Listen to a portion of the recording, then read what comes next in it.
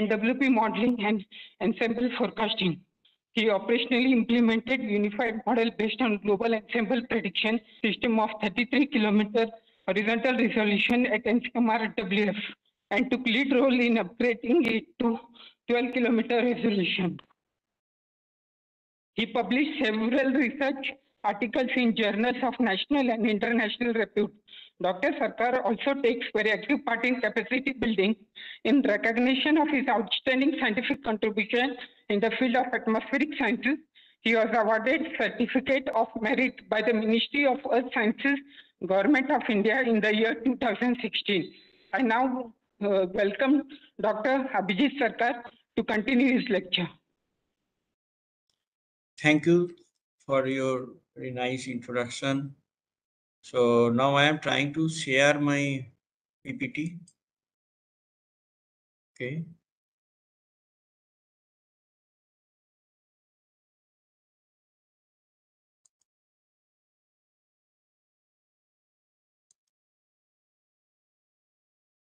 Is my PPT visible? Yes, sir, it's visible. Kindly do in presentation mode, sir. Yeah, I am making full screen. Yeah, now it is okay? Yes, sir. Okay, thank you. नाही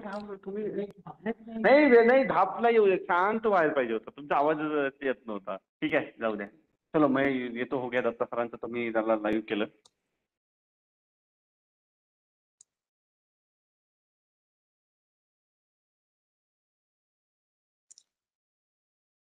Good afternoon, everybody. Today's topic of today's talk is basics of numerical weather prediction. So in today's talk, I will cover what is NWP, a brief history of NWP, then data assimilation and other NWP components, sources of model errors, and ensemble prediction system. When a numerical model is used in meteorology to forecast the weather, the process is called numerical weather prediction. So a numerical model is a set of computer programs, and this set of computer programs is designed to simulate atmosphere or weather.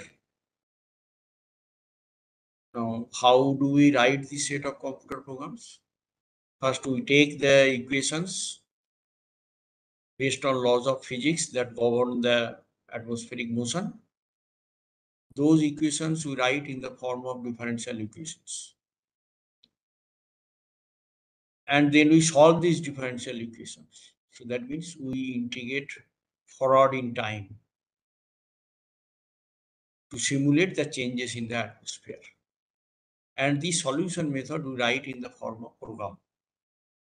So when this program is run within the computer, so we can tell that artificial weather is evolving within the computing system. So starting from an initial condition, we will integrate those equations to get the future state of atmosphere. So before going directly to this numerical weather prediction or NWP system, so let us first discuss about a brief history of NWP.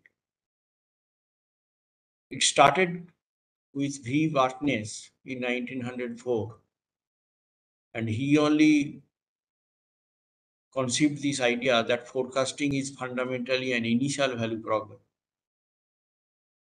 And basic system of equations already known. So basic systems of equations means the equations for the conservation principles. In 1922, first L.F. Richardson tried to implement that idea of Varknes.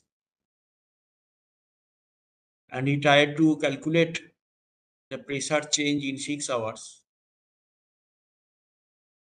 But somehow his calculation was wrong. And it is well known why his calculation was wrong. But what he anticipated? He anticipated that maybe more than 60,000 human computers, if we put for the whole globe, so then we will be able to compute correctly the weather systems and in time. Because Richardson took a long time, more than 6 weeks, to calculate 6 hours weather change.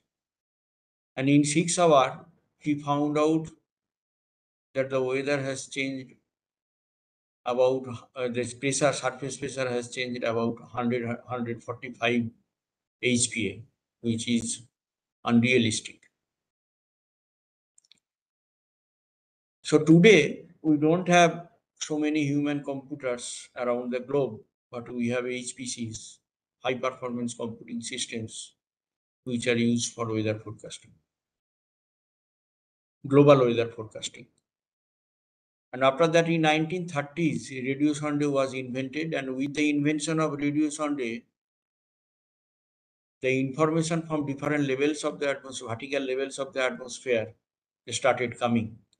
And before 1930s, only the observations at the surface level were available. And first successful dynamical numerical forecast was made by Charney, von Neumann, and others in 1950 in ENIAC computer in Princeton University. In 1954, Rosby assembled an international group of meteorologists in Stockholm and produced the first operational forecast. And by 1955, Joint Numerical Weather Prediction Unit, or JNWP US, was issuing numerical weather prediction twice a day. A 3-layer hemispheric model was introduced in 1962, and a 6-layer primitive equation model appeared in 1966. And the first global operational forecast was done in 1974. NCMRWF started giving global operational forecast in 1990 around. So there are several components of NWP. First is initial conditions and data assimilation. Then the formulation of governing equations. Then method of solving these governing equations using numerical methods. Then implementation of boundary conditions. Parameterization of physical processes. And finally the model output. I will briefly discuss about all these points. So first, let us start with initial condition and data assimilation. So as I have already told that NWP is an initial value problem, but final outcome, the forecast, it depends on the initial condition. So if the initial condition is very accurate, then the quality of forecast also will be very good, particularly weather forecast. If we go to the longer range, so more and more long range we will go. So boundary conditions also will become more and more important. And initial condition will not be that much important. But we are talking here about weather prediction, not climate prediction. So it is an initial value problem. So we have to take care of preparing the initial condition.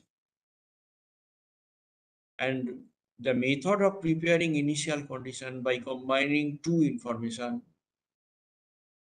One comes from the short model forecast or first case, and another comes from the observation. It's called data assimilation. And the prepared initial condition, or the best estimated state of the atmosphere, is called analysis. So data assimilation is the process which combines observation of the atmospheric condition with a short range model forecast or first case to produce the best estimate of the current state of the atmosphere, called the analysis. on the regular model grid. So we have two information. One information comes from the observation and another information comes from the short model forecast or fast case. And both are erroneous information, but both are valuable information. From these two informations, we have to prepare the best estimated state of the atmosphere or analysis. First case. First case contains the background information retained by the model from previous all the analysis steps. So we can tell it is the footprint of past weather conditions. Advantage of the first case is that its data coverage is uniform.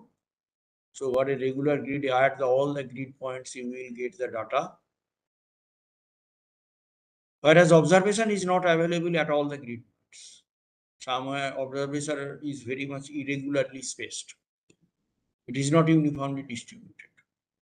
Somewhere there are dense observations, somewhere the observations are very sparse.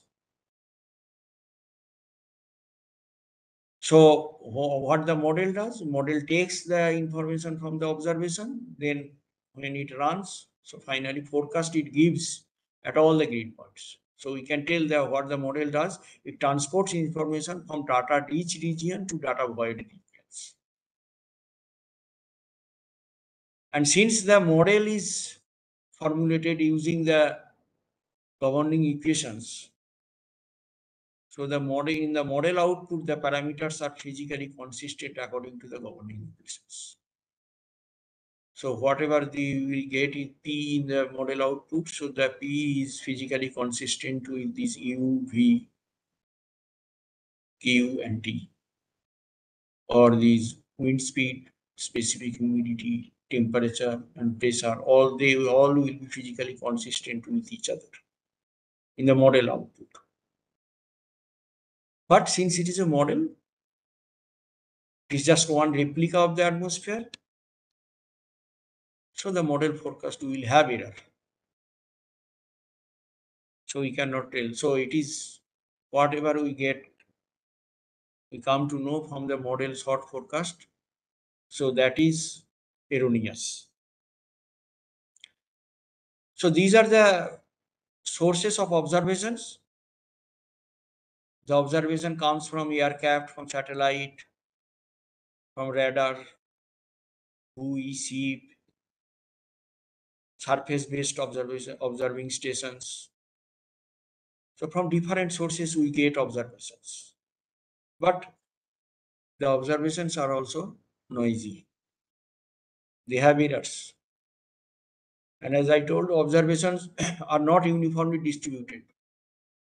If you go to deep inside the sea, or if you go to the Himalayan region, so hardly we will get any observation. Very small number of observations are available. But some other places, they are very dense population of observation. So if we need the data at about 10 to the power 13 or 10 to the power 14, 10 to the power 9 number of points, observation we get about 10 to the power 5 or 10 to the power 6 number of points. So we can tell that observations, number of observations is insufficient. This problem is called undetermined. And on many occasions, indirectly related to the model variables. Suppose the satellite observation, it does not give directly the temperature or humidity. It will give you radiance. So then with some equations, that humidity or the temperature will be converted into radiance. So what are the sources of these errors in the observation? First is instrumental errors. Then human error. Errors of human origin during computation or reporting the observation. And representative errors. We need the data at the model grid points, and that data should represent the grid averaged value. Means what data we are giving at the model grid point. So that should represent the average over the whole grid box. But in observation, we don't get that. We get a point observation. It is not the grid averaged value. So it is not the fault of the observation, but the error is attributed to the observation, and it is called representative error. And because of these many errors, so the observations are required to be quality controlled. So we have to make bad reporting practice check. Then some stations, they always give erroneous observations. So we have to blacklist those stations. So we have to blacklist check. Then we have to see the data what I have received, whether they are close to the background. So background check, and then analysis check. So different types of checks are there through which we can quality control the observations. But since observations are valuable, we don't easily remove any observation. So till the end, that during the analysis also, we check whether that observation can be accepted.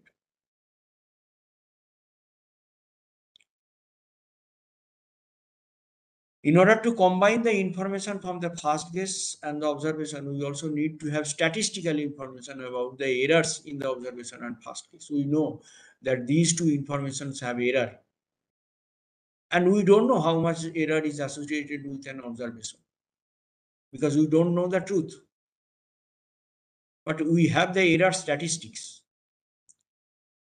So we can estimate the uncertainties in observation and first guess and express them mathematically in terms of background and observation covariances.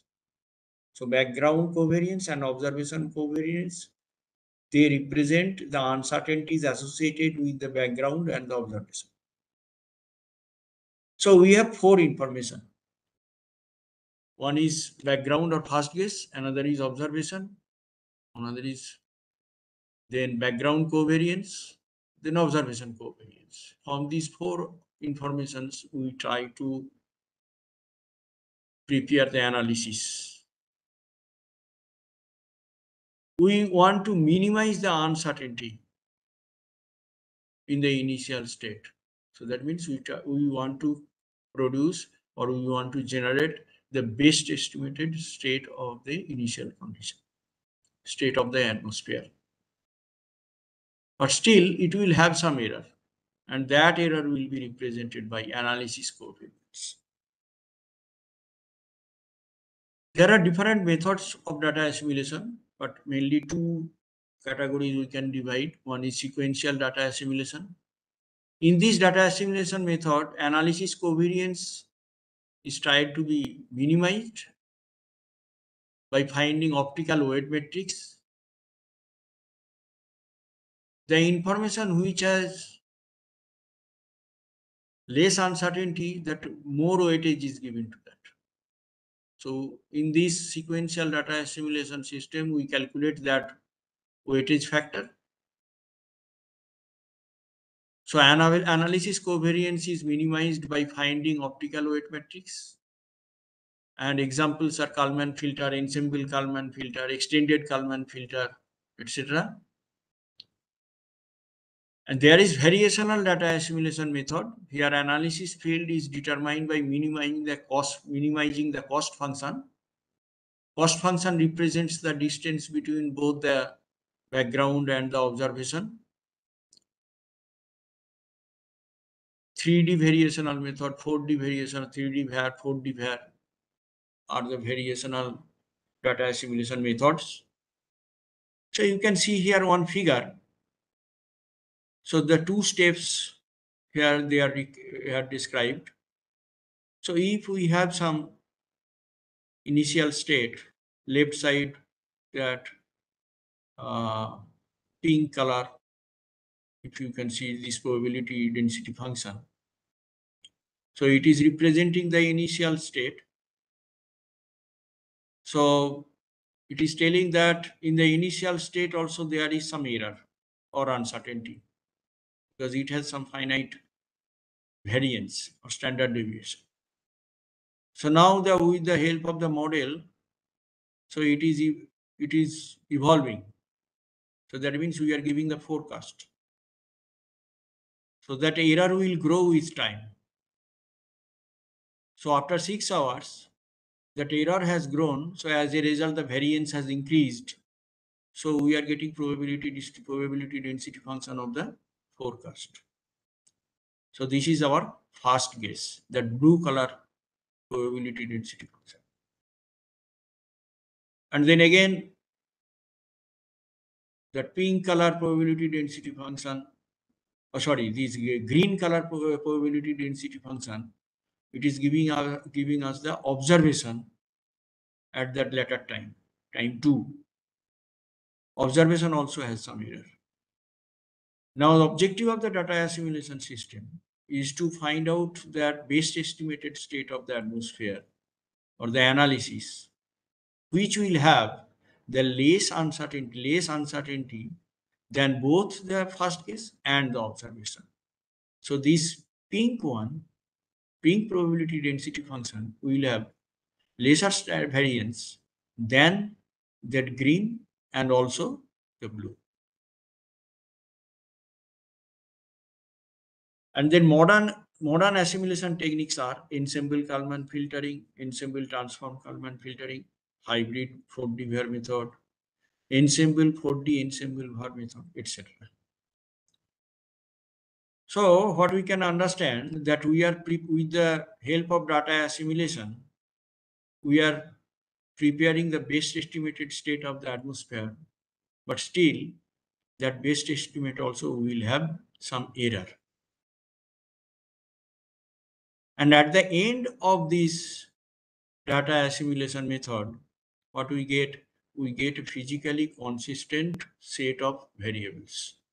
That is very much essential for running the model. Because if these variables are not physically consistent with each other or initialized, so then some very high frequency noises, inertia gravity waves will be generated when the model will run. So with time, so those waves will dissipate, those waves will be dampened, but it will take some time. So that time is called spin up time. We don't a large spin up time of our model because the short range forecast should be very accurate. If short range forecast is not accurate, then our first guess will have a lot of error. So to make our first guess correct, we have to remove these high frequency noises, or we can tell that we have to make these variables physically consistent with each other. So nowadays modern data assimilation methods, all the methods, so they give us the physically consistent variables. After this, we have to formulate the governing equations. And governing equations include conservation of momentum equations, the 3 equations for accelerations, that means Newton's laws. Then conservation of mass equation, one equation for air and another for water. That one separate conservation of equation for conservation of water is required, not only because precipitation is very important weather parameter, but also that water is the main agency which transports energy and moisture from one level of the atmosphere to another level. Then conservation of energy equation or first law of thermodynamics, and the relationship among PV and T, that is equation of state or ideal gas law. But all these equations are nonlinear partial differential equations. So that means they have terms which is product of two dependent variables. That is advection term. So if these equations are nonlinear partial differential equations, so then we cannot solve analytically. So that means we will not be able to get that accurate solution of these equations. So we have to solve these equations numerically.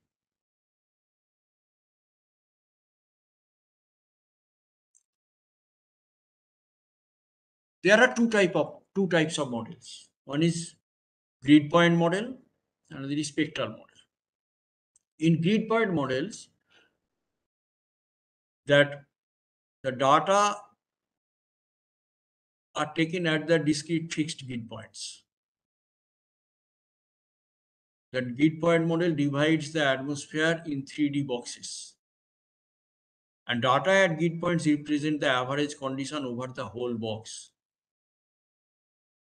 So at a particular grid point, if you get this temperature is 30 degrees centigrade, it does not mean that 30 degrees centigrade will be at that location. It means that 30 degrees centigrade is the average temperature over the whole grid box. In the grid point model uses finite difference techniques to solve the model equations, and truncation error is introduced through finite difference approximations. So we can see the figures. So this distance between these two grid points, so we are telling it is dx. So a continuous atmosphere is discretized. When the model covers the whole globe, or it covers the atmosphere over the whole globe, so then we call it is global model. But because of the limitation of our computational resources, we cannot always run these global models. If we want to study a very small system like thunderstorm, so then a regional model is sufficient because we need high resolution. So with that high resolution, a global model will demand a lot of computational resources. So better to use one limited area model. That example of this grid point models is NCMRWF unified model, WRF model, weather research and forecasting model. So these are the grid point models. So this is, you can see this equation, advection equation. It is taking the advection only in the x direction. So right side, this advection term, it is the product of two variable. One is u, another is del u del x. So these two are, it is the product of two dependent variables. So it is a nonlinear equation. So we have to convert this nonlinear equation, differential equation, into a difference equation. So we are writing in this way, that uik plus 1 minus uik, where k is representing the time and I is representing the space. So we can tell we are converting one problem of calculus into the problem of algebra by neglecting the higher order terms of Taylor series. So there will be some error. And one thing I forgot, that when we are formulating the governing equations, so we make several approximations and we neglect some terms which are not meteorologically significant. And we want to remove actually very high frequency waves, very fast waves like sound waves. So we make some assumptions and we make some approximations. So there will be some error in formulating the governing equation, error or uncertainty. And in this method of solving this equation, using finite difference scheme, so there will be error. And this delta t, it is a time step. So this time step should be less than delta x by uik. So this is a necessary condition, but not sufficient condition. This is called CFL condition. So if your wind speed is very large, so your time step will be very small. And if you take a very high resolution model, so then its time step also will be very small. So that means you need more computational resources, or 24-hour forecast, you have to integrate over a larger number of time steps. So right side, it is showing that what is delta x. So this is called horizontal resolution. Then spectral model.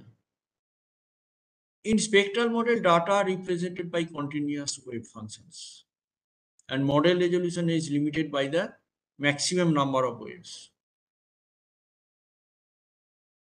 In spectral model, the linear quantities of the equations are computed in the spectral mode, and nonlinear terms and effects of physical processes on dynamical variables are handled in grid point space. But you have to always transform from the spectral or spectral mode to the grid point model, and from the grid point model to the spectral space. That example of the spectral model is IMD GFS model, then NCMRWF global model. So that is also spectral model.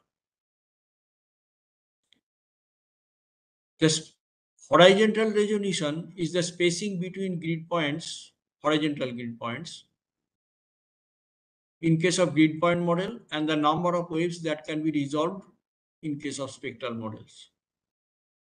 But the smallest features that can be accurately represented by a model are many times larger than the grid resolution.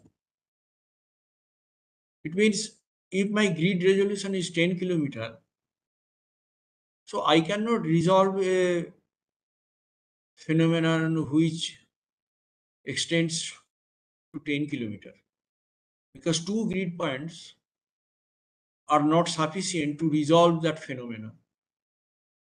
So at least that phenomenon which I want to resolve, so that will be 5 or 6 grid points large. So then only we can resolve that phenomenon. Then vertical resolution of a model refers to the number of levels and the ability of the model to reproduce the structure of the atmosphere. So the vertical resolution should be sufficient to represent the effects of heating, cooling, and the effect of surface characteristics. So close to the Earth's surface, the vertical resolution should be very high. So where the distance between the vertical levels, that should be small, because here the gradient of the atmospheric variables, so this is very sharp. And again, sharp gradient is noted between the near the tropopoles. So in a model, the number of levels near the tropopoles also should be high. Depict the details of the boundary layer flow and shear, and detect the interaction between troposphere and stratosphere. What we should use as the vertical coordinate? In the initial stage of NWP, the vertical coordinate pressure used to be used as the vertical coordinate. But there are some disadvantages of using this pressure as the vertical coordinate. Advantage is that it is easy to represent the top of the atmosphere and easy to incorporate radios on the data. And disadvantage is that difficult to represent the surface of the earth because the pressure changes from one point to another on the surface. At all point on the surface, you will not get a particular value of P, a constant value of P. P changes over the surface. Over the mountainous region, P will be less, surface pressure will be small, and over this region, this plain region, the surface pressure will be large. And the coordinate surfaces intersect the terrain. Constant P surface, so that will intersect the terrain.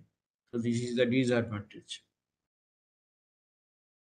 Then sigma coordinate also can be used as a vertical coordinate. It has advantage that it follows the terrain. It is easy to represent top and bottom of the atmosphere. We take sigma is equal to 0 at the top of the atmosphere and sigma is equal to 1 at the Earth's surface. So we are getting a constant value of sigma at the lower boundary as well as at the top boundary. But main disadvantage is that pressure gradient term you cannot calculate accurately at sigma coordinate system. Error can result in calculation of horizontal pressure gradient force in areas with steep slope. So in the modern NWP systems, that hybrid coordinate system is used as the vertical coordinate. So it is the combines two coordinate system, terrain following coordinates in the, near the surface and pressure coordinates in the upper atmosphere. So that near the surface it follows the terrain, and as you will go up, so it becomes flat. Its disadvantage, it may not correctly portray weather events in the lee side of the mountain. So that is what is the disadvantage of sigma coordinate. So that can be seen here also.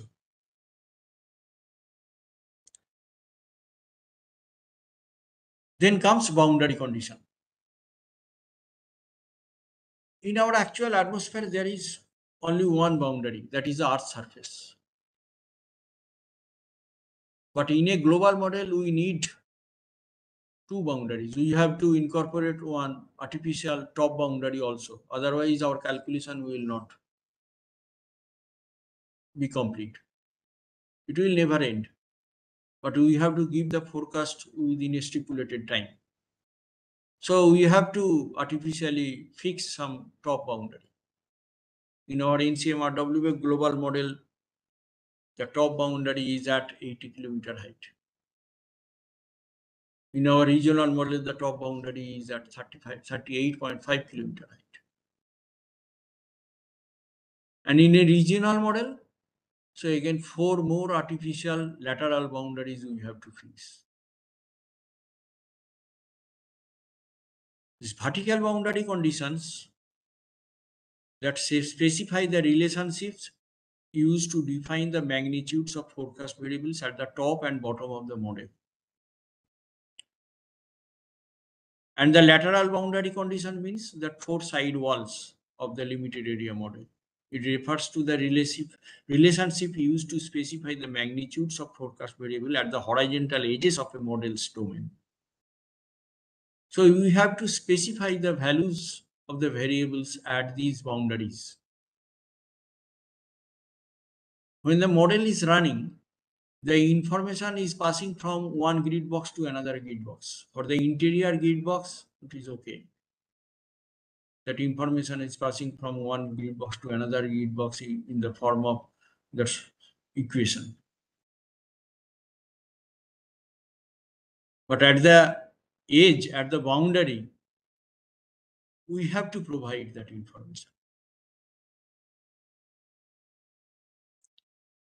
So we can see these interior grid points. So from one box to another box, the information can pass in the from these are in the form of advection term or the diffusion term. But when the point is at the boundary, so then you have to provide the information. For the regional model, the lateral boundary condition it gets from the global model forecast. And in the lower boundary, so this we have to give some bottom boundary conditions. We have to provide the topography, land use, land cover, vegetation, all the surface parameters we have to provide.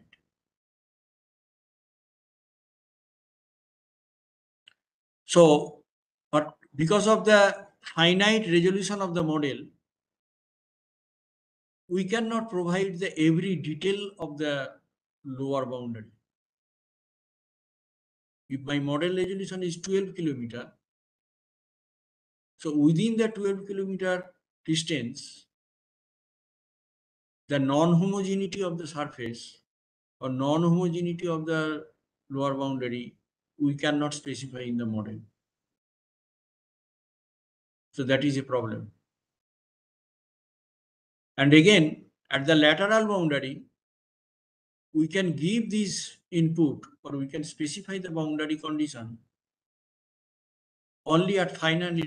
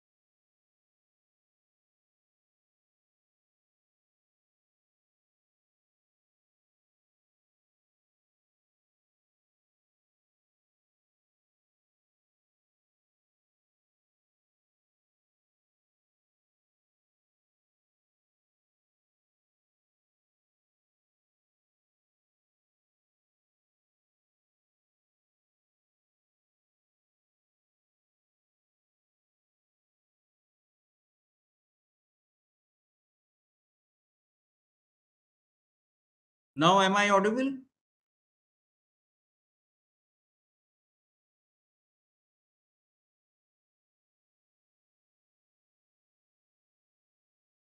Hello? Okay, thank you. So within this 3-hour time, we have to interpolate the boundary condition to get the value at every 1 minute. So there will be error in specifying the boundary, lateral boundary condition also. Next comes physical processes. So there are small scale processes which are very important. The effect of these processes are very significant in the large scale. But because of the finite resolution of the model, we cannot resolve those processes. So these processes are called subgrid scale processes. Although these processes are very small, their effect is significant in the large scale.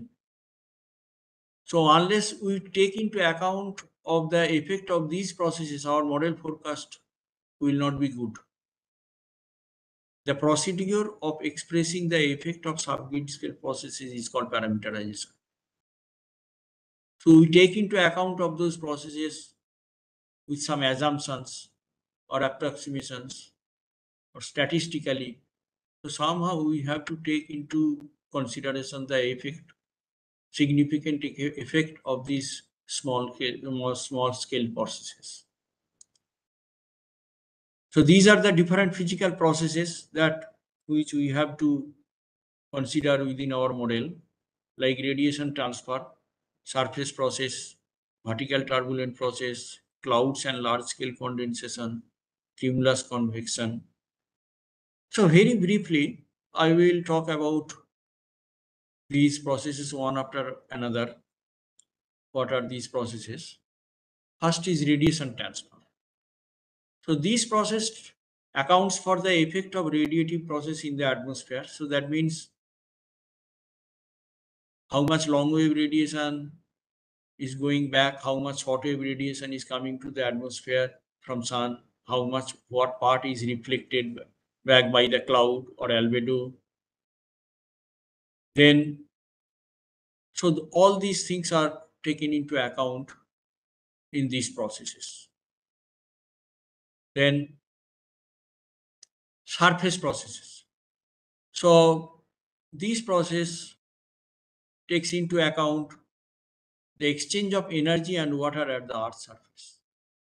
So how much is the sensible heat flux or latent heat flux from the land, or long wave, short wave radiation, what is long wave, how much long wave radiation is going away, how much short wave radiation is coming, how much part is going to the ground, and how much is diffused to different soil layers.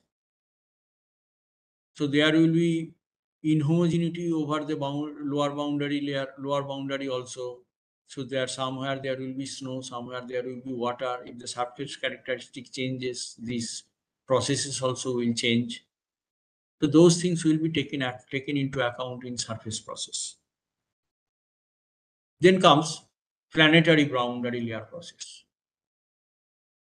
Now the planetary boundary layer is the region of the atmosphere near the surface where the influence of the surface is felt through turbulent exchange of momentum, heat and moisture. It estimates this PBL process, it estimates the vertical transport of momentum, heat and moisture by undissolved turbulent motion in the PBL. So how do we do parameterization? So with the help of a very simple example, so I will show this how we parameterize this PBL process. So these are the governing equations. So first three equations are the momentum equations, and then it is the continuity equation or mass conservation equations. This U is the total wind field. Is V, U, V, W, they are the total wind field. Now we can decompose U into two parts. One is the grid averaged part U, another is the perturbation part U double dash. That is the subgrid scale component. And then after Reynolds decomposition and averaging, so these equations will be reduced to this. So this capital U, it is that grid averaged U. So this U can be resolved by our model, but this U dash, V dash, W dash, so these cannot be resolved by the model. So this highlighted part, so this part, they are very important. If we do scale analysis, we will see this. So these terms are significant, and not all, like U dash double dash term. So del U dash double dash bar del Z. So this term is very significant, important. And again del V dash W dash bar del Z. So this term is also important. So we cannot neglect this term. So these two terms, whereas del U dash bar and del U dash V dash bar, so these terms we can neglect. These are small terms. And also the molecular diffusion terms like V del square U bar U, so del square V, so these terms also we can neglect. So these things we can do from scale analysis. So our next thing is that boundary layer approximation in horizontal, since horizontal scales greater than vertical scales. So these vertical momentum flux, these U dash double dash term, so that we have to keep, and these U dash bar term, so we can neglect. So after making this approximation, we are getting the equation, these two equations within the box. So now this is our final equation in which U is the grid averaged value of wind speed V is also the grid averaged value of wind speed in the y direction. But how to find out these two significant terms in the last term, that del u dash w dash bar del z and del v dash w dash bar del z. So these two terms are important because these u dash w dash they are v dash w dash, so they are not model variables. So they are, it is the product of two very small terms, two very small quantities, but they are giving us a significant quantity. So that we have to take into consideration within the model. So how we will do that? So we will make some approximation. We will draw the analogy with the molecular diffusion. So these u dash w dash, so they were not our model variables. So but this term we will write as this u dash w dash bar, we will write as minus k del u del z. We will draw the analogy with the molecular diffusion. So this is an approximation. But unless we do this approximation, if we don't do this approximation, so then we will lose one term.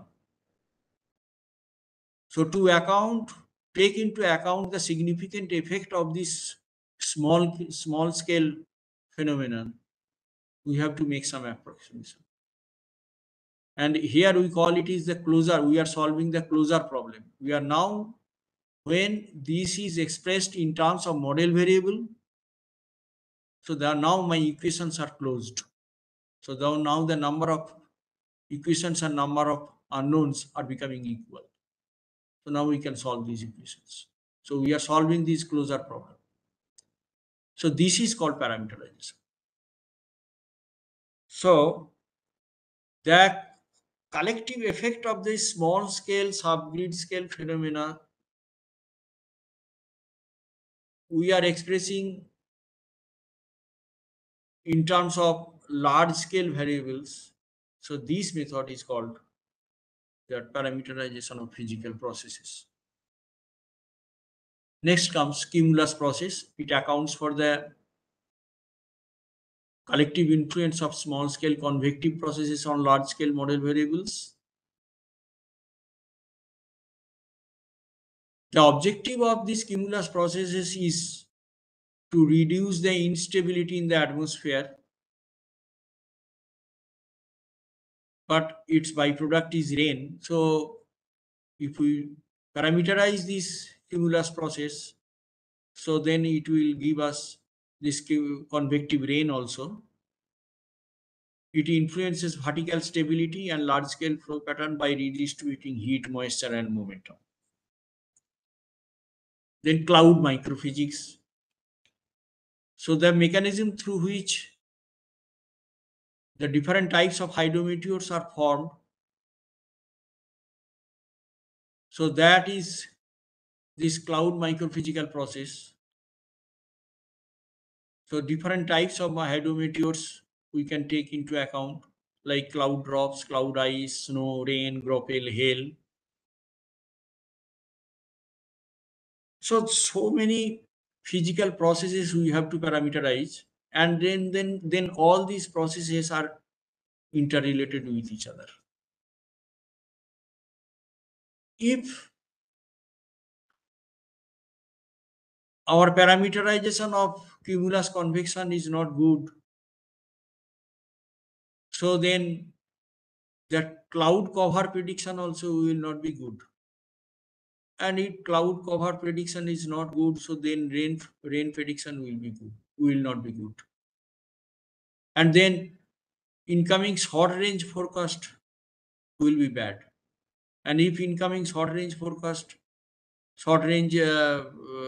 radiation forecast is bad, so then temperature forecast will go bad. And then again, if temperature forecast goes bad, so then how much will be evaporated, how much water will be evaporated, so that forecast also will go bad. So all these physical processes, they are interrelated with each other. But here, a lot of approximations and assumptions are associated, and therefore, lot of errors and uncertainties also will be there. So we can see, finally, we will get that model output, and model output are presented in this format, in the form of weather map, or location specific format in the form of meteogram. So this is today's model forecast, our global model forecast over western coast. I am highlighting the region over the western coast. We can see the region over region Mangalore and that neighboring region is predicted to get a very heavy rainfall. Our right side location specific forecast by meteogram is also showing that on 16th and 17th it will get heavy rainfall. And again over the central India, we can see that Damo district, that region is getting very heavy rainfall, and same thing is reflected in our meteogram also. But these plots do not tell us that how much uncertainty or error is associated with these forecasts. So we can see that sources of error in NWP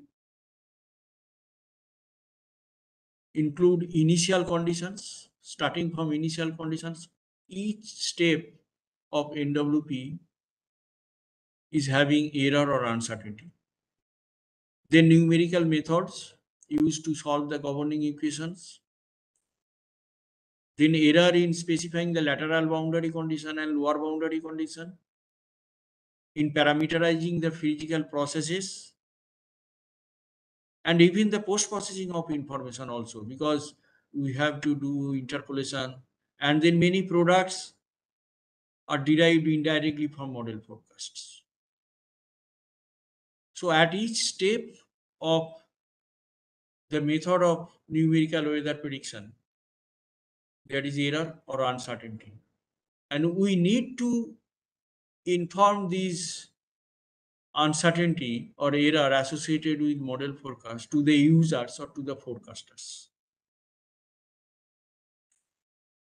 So we can see that there is uncertainty in the initial condition, and there is uncertainty in the model formulation, which gives forecast uncertainty. And since atmosphere is chaotic in nature, that uncertainty grows with time. So there is growth in forecast uncertainty. And how fast that error will grow, that is not fixed. That again will depend on the atmospheric condition. Or we can tell that growth in forecast uncertainty is flow dependent. So along with the forecast, we have to quantify the forecast uncertainty also, and that forecast uncertainty we have to communicate to the users or forecasters. That will help them to make better decision making, to take better decisions. And then ensemble prediction system, it provides a way of quantifying the uncertainty in forecast by using multiple forecasts from slightly different initial conditions. In ensemble forecasting system, that whole uncertainty in the initial condition is covered by these multiple initial conditions. And then from these multiple initial conditions, they are slightly different from each other. From these slightly different initial conditions, multiple models run. Actually, these all are same model. They are very similar, but they are not identical. all the models are little bit perturbed to take into account the model uncertainty. So this initial condition, it covers the whole uncertainty range, and from there we are getting multiple forecasts. So we are getting a forecast uncertainty. Our NCMRWF global ensemble prediction system has 23 ensemble members. So you can see, so there are 23 forecasts, and all the forecasts are very similar to each other, but they are not identical. And from these forecasts, from these multiple forecasts, we can issue probabilistic forecast, or we can communicate that uncertainty in the forecast in terms of probability. If there are 20 ensemble members and 5 ensemble member predicts rain, so then you can tell there is 25% probability of rain. So this way, we can communicate the uncertainty in the forecast in terms of probability. How do we make an EPS? So that already we have seen. We can change or perturb initial condition. We can perturb the model dynamics or physics. We can perturb the lateral boundary conditions, and any combination of these three methods. And after running these many models, or after running this ensemble prediction system, so we can express the model forecast in this form. In the left side, you can see that observation. So it is the precipitation at the time of Phony tropical cyclone. On the right side, first slide is ensemble mean day 2 forecast, and next one is probabilistic forecast. So these forecast we can interpret in this way, that over these Odisha Andhra Pradesh coast, the probability of rainfall greater than 0.25 centimeter per day is greater than 90%. So this way we can interpret, or this way we can communicate that uncertainty in the forecast. Or the last panel, if you see, so we can tell that probability of rainfall greater than 19.5 centimeter per day, which is considered to be extremely heavy rainfall.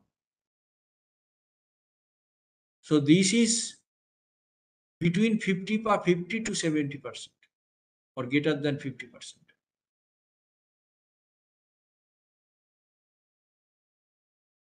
So then location specific forecast, which I showed previously in the form of meteogram. So in case of ensemble prediction system, we can express this location specific forecast in form of EPS graph. So here, with the help of a box whisker diagram, so the top of this vertical line, it is giving the maximum amount that any ensemble member could predict, and bottom horizontal line is blue line, it is giving the minimum amount that any ensemble member could predict, and the red one is giving the median. So we can see from this forecast that fourth panel from the top, so it is giving us the rain forecast in 6 hours. So we can see that the roof of the green box on 20th May, so it is touching this 20 millimeter, this horizontal line. So we can tell that 75% members have predicted the rainfall below 20 millimeter in 6 hours. This way we can interpret. And this, from the today's initial condition, that heavy rainfall, which I showed the deterministic forecast, in the form of probabilistic forecast, we can show in this way. So left side, it is the probabilistic forecast, and right side, it is the location specific probabilistic forecast over Mangalore. Similarly, for the Damo district, so this is the probabilistic forecast. Left side, it is the spatial distribution of rain, probabilistic forecast of spatial distribution of rain, and right side, again, it is in the form of UPS gram, the probabilistic forecast of rain, probabilistic forecast at a particular location. Similarly, the cyclone forecast also, in place of one track in the ensemble prediction system, we will get many tracks, so that the disaster managers, so they will know that what is the probability of landfall at different places. So this middle panel, it is giving the strike probability of tropical cyclone. Strike probability is defined as that it is the probability that at center of the tropical cyclone will pass within 120 kilometer distance from a particular point. So lower one is giving the forecast from our regional ensemble prediction system, and the upper panels are giving the forecast from our global ensemble prediction system. And the right side, it is giving the storm following UPS ground. So it is the probabilistic forecast of MSLP and the surface wind at the cyclone center.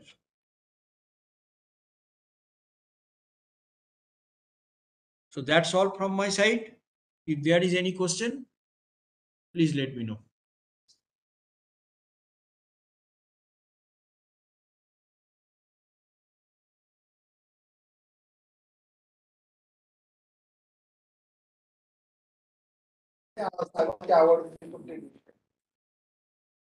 Hello.